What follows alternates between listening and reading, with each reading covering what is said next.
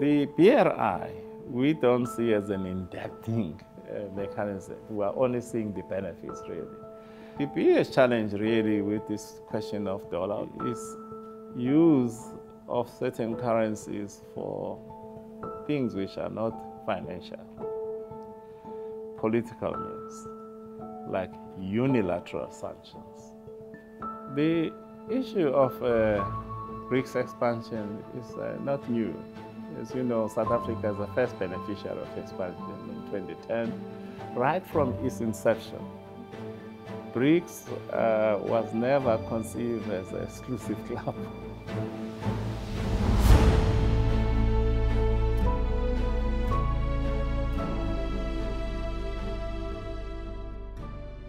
I don't know what is their trap now. I mean, but as far as we're concerned, even before the 10 years ago when we put this BRI, the African countries were heavily indebted. Not from the BRICS countries or from China, from other developed economies. So they are facing a huge debt burden since then.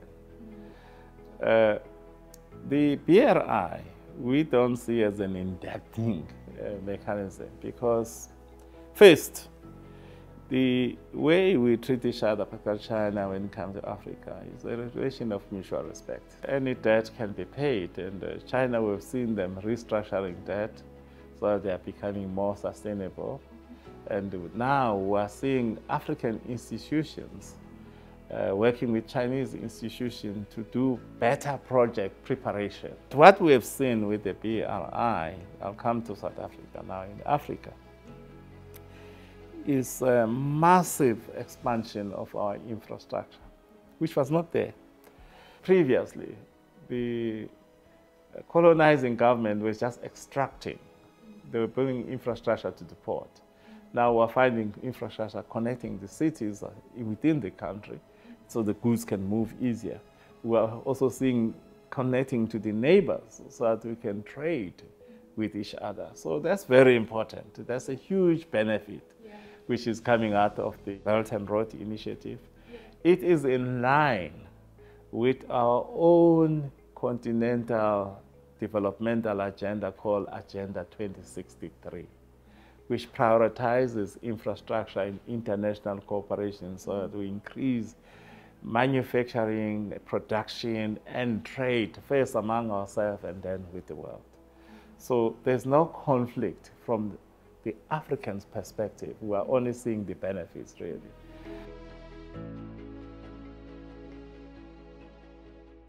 The biggest challenge, really, with this question of dollar or no dollar, it's not that dollar as a currency.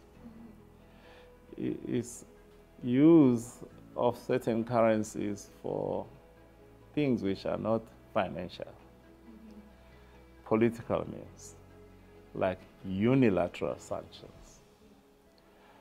When you apply unilateral sanctions, which are not mandated by UN, and they start having impact on all of us, we then must look for alternative trading system, alternative cross-border financing mechanism or transmission mechanism. So that's what is at the center of these discussions. Now, let's take the issue we are facing now in Europe. Sanctions are not against Russia, are not UN sanctions. But they are having huge impact in my own continent of Africa and elsewhere in the developing world.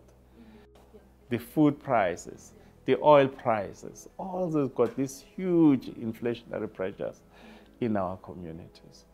Yet we are not involved in that war. We're far from it. So the putting of these sanctions then have got this ripple effect to all of us. And we have to cushion ourselves against these global destabilizations.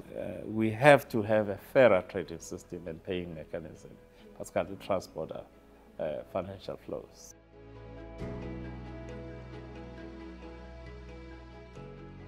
The issue of BRICS expansion is not new.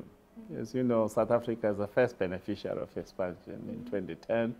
We were very grateful that it was China who proposed this and other BRICS countries accepted us. Then we changed from BRIC to BRICS.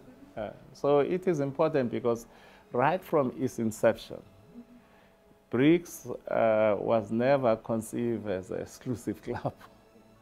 It was pushing a developmental agenda. That's why it's called a partnership. It's not a bloc. So that's what drives us, that we should believe in expediting global trade other than protectionism. Why there's this surge? First, most of these developing countries are expressing serious problems which are not being addressed by the global institutions. Today, we are faced with climate change.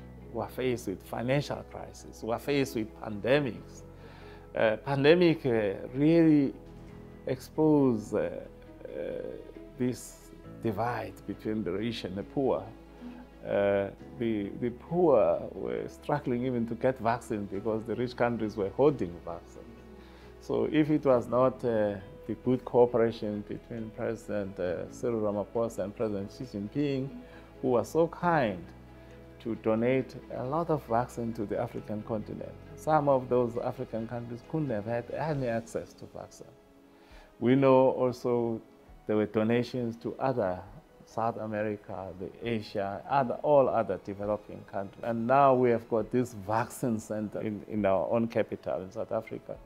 We're spearheading with China, but it's for all BRICS countries to do future research for pandemics. We are collaborating on these things, and the developing countries are noticing these things.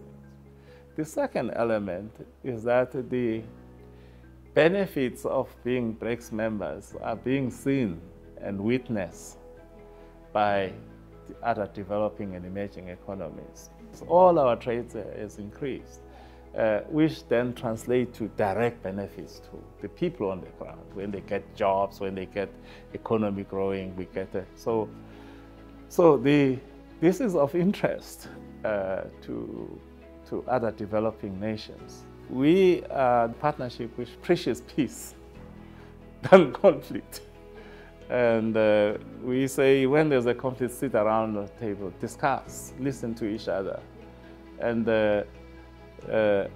this is a noble aspiration by all peace-loving and particularly developing nations. When President Xi Jinping talks of a global community of a shared future for mankind, that's what we all believe in as BRICS countries, that the international solidarity is quite key in terms of making sure that we all rise.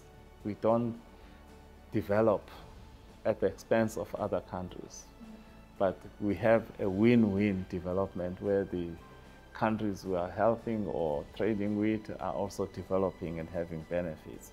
So that's what we talk about, this shared future for mankind.